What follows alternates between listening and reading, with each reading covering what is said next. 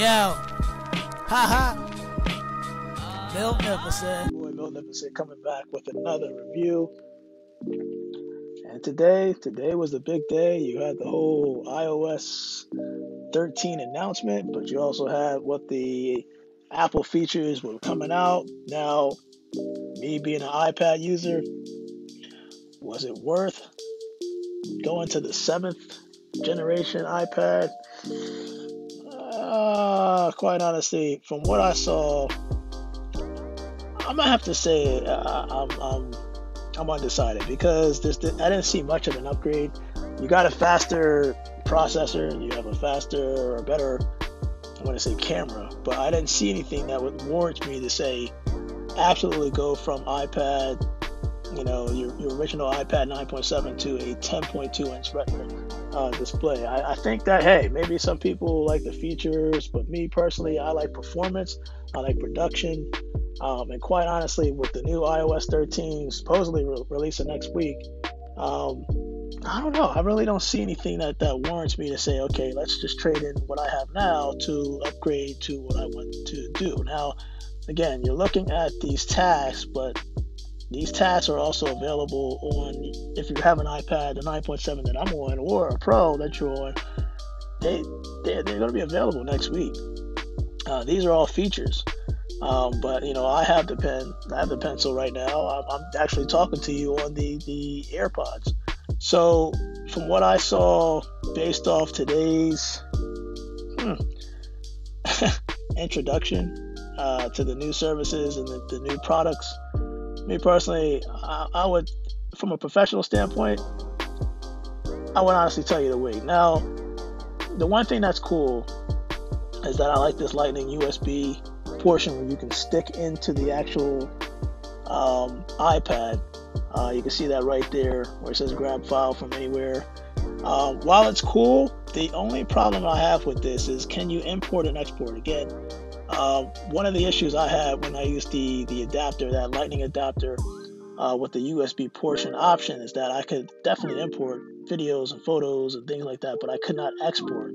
So if I can export to this device, then I think it's worth grabbing. But again, this device, it's an attachment, it's an adapter, and if the pencil worked, I can't see why this wouldn't work on your 6th gen iPad.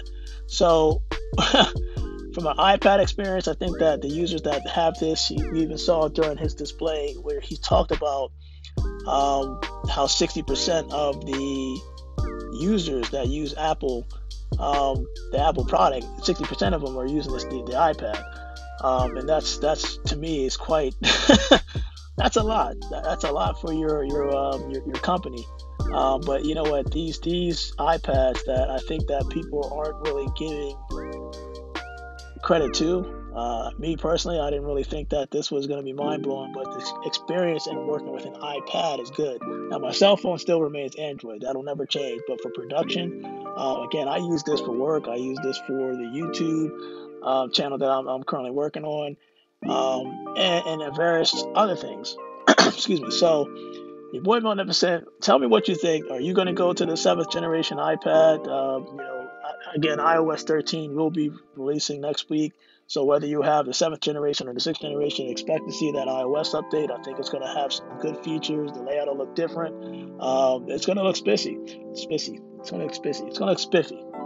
So, your boy Magnificent, iOS 13, look for that release to be next week. So, you know what it is. You subscribe to me, I subscribe to you. And also, I think that I actually did a video, if I'm not mistaken. There should be a video that I'm going to release that shows people how to conserve battery life, especially if you have an iPad, maybe even an iPhone. Actually, you know what? I'll cover that real quick because that quite honestly is like 10 seconds.